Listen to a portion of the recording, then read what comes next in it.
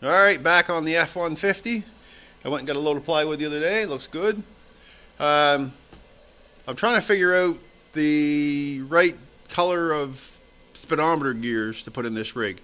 There's been a lot of changes done over the years. There was a 4-speed overdrive in this truck, new. Then they had an FMX transmission in it, and now I've put an NP 435 new process in it. So I need to find out the gear colors, and also I have to reset the odometer or the speedometer needle. It looks like someone may have taken it off and readjusted it. So I'm going to have to pull the dash apart and do that. And then I'm going to use my bore scope to go inside the transmission tail shaft area and see what color the drive gear is. And I have two driven gears. I have a tan and a yellow, but I may not be able to use those. It'll all be based on the drive gear in the transmission, the tire size, and I can't find it here, but these are right there, 205, 75, 15 tires. 235, sorry. 235, 75, 15 tires. That's the tire size. So I'm gonna so I know the tire size, and once I find out the amount of teeth on the drive gear using the bore scope based on the color of the drive gear, Ford drive gear, then I can match up a driven gear color. And I also know the transmission, the rear end. The rear end is a ratio is a 2.75. That's the one that came in this truck with the overdrive transmission. And then again, like I said, I'll have to reset this to 0. I'm going to do this first because you have to start somewhere first. This is obviously off. All right, so I'll get back to you on it. Okay, I checked the transmission drive gear. It's an orange one. And I'll put a picture in, and I actually didn't have to use the camera. I was able to shine a light in and just take a picture of it. I've taken the drive gear off. It's a yellow one. They just slide over the end, and I don't know if there's a little clip that just slips in, and you need a little screwdriver just to pop that clip off. I did video taking it apart, but the camera didn't video it. So the yellow one, it's a T18, 18T, so 18 tooth. So I have a tan, well, I called it brown earlier, but it's actually tan color. Tan one and a yellow one, so an 18 and a 19 tooth. So anyway, I'll be putting this back together. So it just slides over like that. Doing with one hand, of course. Get that on there. It has to align with the square of the odometer cable, and the little clip goes back on right there. So I'll get that done and put her back together. Okay, all back together. That's 10 millimeter because this transmission's of an early 80s model truck, Ford truck. And now it's time to take the dash out because I want to reset this odometer or speedometer needle. So got a few screws, one there, one over here, and another one over there, and I put one in down there because this was loose and there was there's no hole to, I don't know, it was just a fit that held it in place or what, I don't know, but it was loose, so I just tightened it up with that. And to get these off, fortunately for me, someone already stripped this, so that pops right off. Otherwise you'd have to go up under the dash. The follower's doing this. I can try to do it. I haven't done it to this truck, so you go up underneath the dash if you can find a spot to put your arm that's close to that switch and get way up in there, and it's right on the top, and you'll feel a little button, and I can feel it there. So you can reach it, but it's a bit of a stretch, and you can pull that, you push that button down.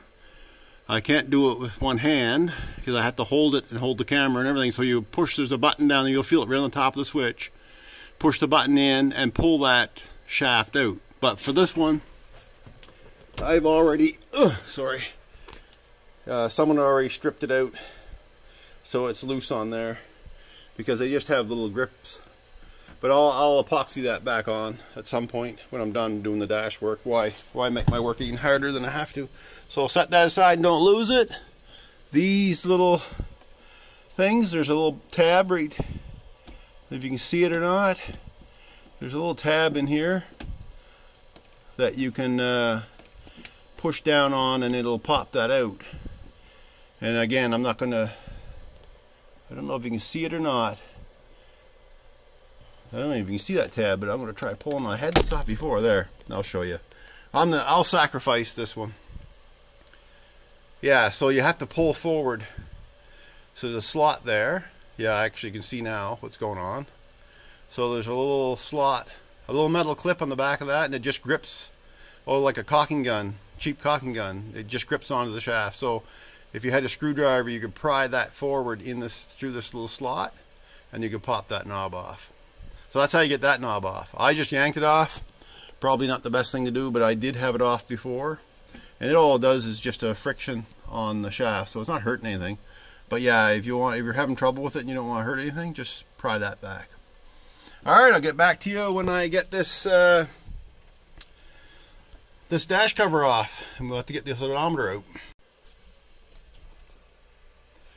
Alright, I got the dash cover off, the faceplate, the light bulb out of the way. I just set it aside for now because I didn't want to do take the stereo out. And I was going to take the dash right out, but I don't think I have to. There's these little clips that hold the front piece on, and all I'm trying to do is pull this off and readjust it to 0. So I think I only have to take that cover off, and I'll clean it up too because it's pretty dirty. Alright, be back to you. Just a little note, this is the bulb for the washer and wiper area. It just clips into this slot here, so you just got to pinch these two tabs and it pops out. And that's all it's there. And then I have the radio. I'm just going to leave the radio in because it's there. I'm not taking this out anyway. I'm only going to focus on the odometer. So now that I have that wire unhooked, I can flip this out of the way and then get back to work. Okay, I just took one of the little clips out that hold that front clear plastic on. They're just a little metal clip, something similar you'd see in for doing folders and stuff like that. But anyway, it's just a little metal clip. I'll set it aside, and this is what I used to non-marring clip remover. Should clean it up a little. But anyway, so there's a few of them on here. I'm just going to pull them out, and I'll get back to you. When you're taking these out with this little with this tool, it works well if you just kind of back up. If you rock them side to side, like here, like that way, it seems to pop them out quite easily. I'll see if I can do one for you. I'll get one that might be easy to get at. That one's in the alright. One over here might be easier to work on. Let's see if I can do this. This hasn't been off.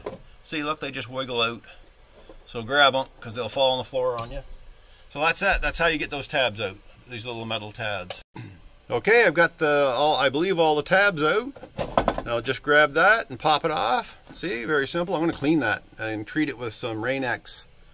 I've got some Rain-X for plastic, so I'll clean that up nicely before I put it back on. Set it aside. Don't lose it. Don't lose the clips. Now, this is what I wanted to try, is to pull this needle off. See how it's hanging way down there? And see if I can pull that needle off without damaging it. I don't know if I can. I think these needles are replaceable, so there it pops off. So what holds that on? I can't really see it. There. So that's just a focus. Looks like it's just a friction fit. So in theory, I should be able to reset that. Focus. I should be able to set that at 0, so let's see what happens. Like I'm working around the steering wheel here, so if I'm flopping you around a bit, I'm sorry about that. And I can't see because I don't have any light on it. And I get the camera in my face. Alright, let's just see if I can get this to settle back down. Alright. So there's...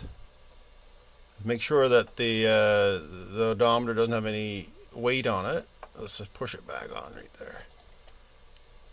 Oops. There's no pin on these. Like, used to be pins on these old cars. And I'm missing that altogether. I'm going to have to get a light on that. All right, right back. Okay, well that took a little fiddling and some light on it so I could actually see. So now I got it lined up with the 0 and I'm going to push it on. And see if I can leave this light here. All right, I'll just set it up there. So I should be able to just push this right on. We'll see if it stays there. Oh, no, it dropped off. So move it back. I don't know if these are on a spline.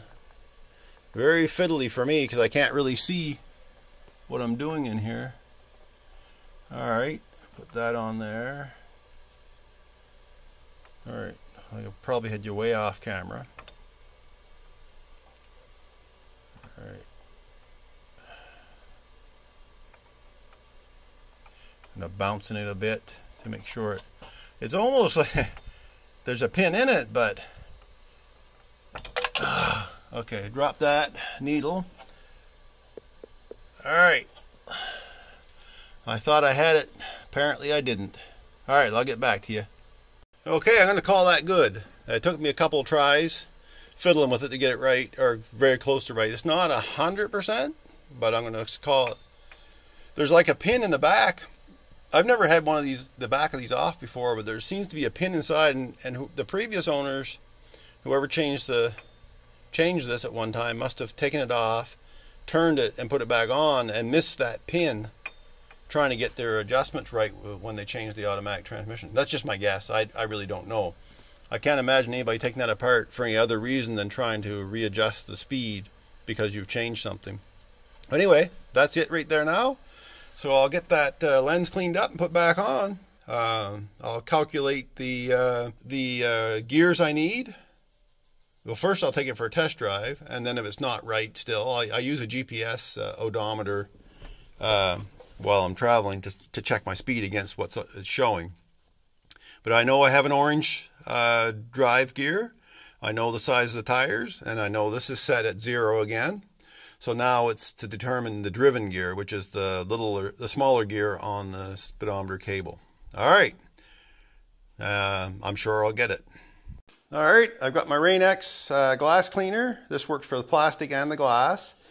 So I'm just going to spray it on, and I'll let on this side, and I'll let it soak a tiny bit, and I'll just show you what I'm going to use.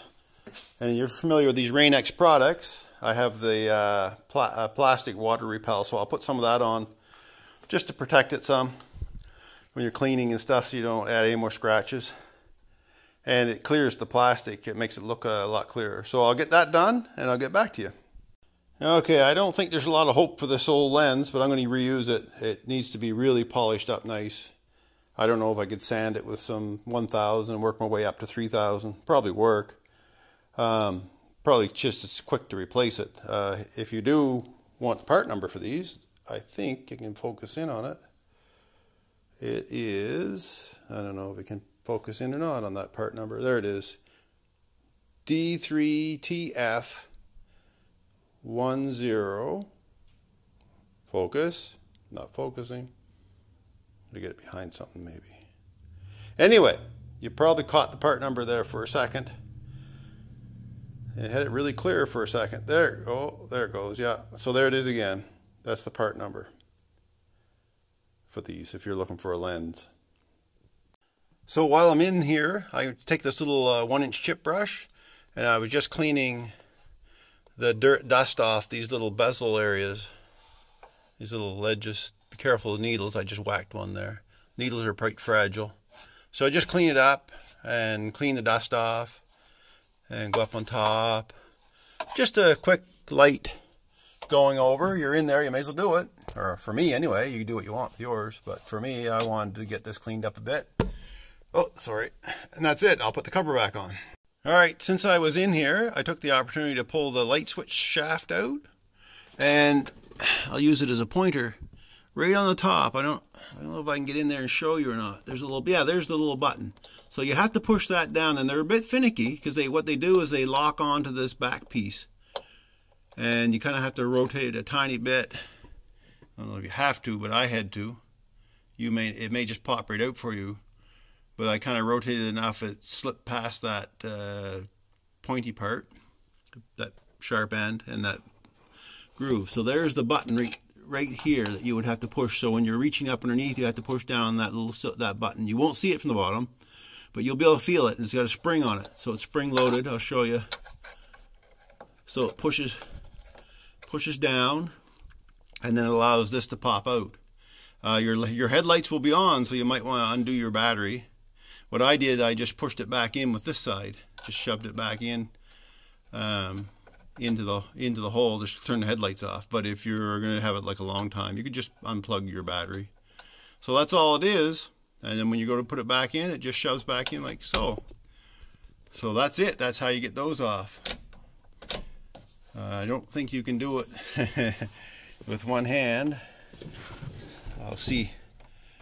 I doubt it. It's a bit of a struggle to do with one hand, so I don't think I'm going to be able to do it, so it's wasting everybody's time watching. But that's it. Push that button in right there. Pull this out. I don't know if I can get it. If I had a tripod set up, I could. No. Alright, that's what you do. If you've never done it before, that's the procedure for getting the headlight knob off. And then this, like I said before, the knob grips on there, but someone had already didn't strip it, but definitely broke the seal on it. Alright, so that's what you do, shove them back on, and when the dash is all back on. There, the lens is back in. Remember, it's concaved, so it goes inward. There's indexing slots, one there, and there's an indexing pin down there. Oh, where'd it go? Anyway, no, it just rests on it. Sorry, it's not in, but there's a slot up there, and it's concaved inward. So you, it has to go. It can only go one way in order to get. Oh yeah, there's indexing pins on each side, so you're pretty safe there. Just a little tip: when you're pushing these push pins in, they take a bit of a pressure to get them back in. You might want to just like this. Just get it in place and hold the plastic piece in back and push with your thumb, or hold it somehow, because you don't want to break. This is all plastic in back of there, plastic housing. You don't want to snap the tabs off. So again, make sure you brace the plastic really well. And that's not an issue if you have the dash out, because you can just hold it and put your thumb or your hand on the back side. Just a little tip so you don't break your dash. Okay, that's the dash back together. And if you're like me and you want to do this a couple times over, forget about the little tab that's right here. There's a tab that goes, and I should have taken a video of it, but there's a tab that goes right in here on this hook to this black plastic piece. So you gotta kind of flip it up over and get it behind this. And like I said, if you're like me and you want to do it twice, forget about that. If you want to do it once, remember to flip that over. Be careful around the screw holes. This is very old plastic, and don't crank on them too hard, because you'll poke the screws right up through. There's one on this side that got poked up through over the years, and what it does, it breaks the back of the plastic away. So that's it. Now it'll be road testing to see how we did on it. Okay, had her out for a test run. She's pretty much bang on. It's out maybe a kilometer per hour. It's hard to tell because the GPS jumps around like 2 to 3 kilometers per hour. But I'm going to be good with that. So it's going to be the orange gear, yellow gear, and fix the speedometer needle. That's her.